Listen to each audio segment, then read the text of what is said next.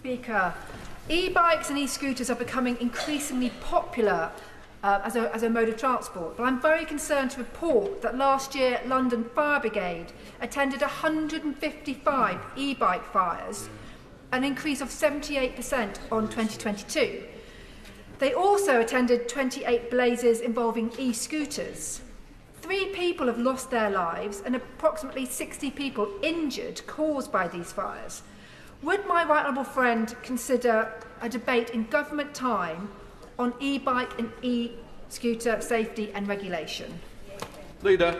Well, can I thank my honourable friend for raising this very important point. She will be aware that London Fire Brigade in particular have issued new guidance alongside the guidance put out by the Department for Transport on both e-bike and e-scooter safety for users, and the government has also published guidance on the 1st of February this year on consumer safety when purchasing such vehicles. But she is right to point to the fact that this is an area where future regulation might be prudent, given that we don't want people to have to focus on these matters in the way that she has suggested.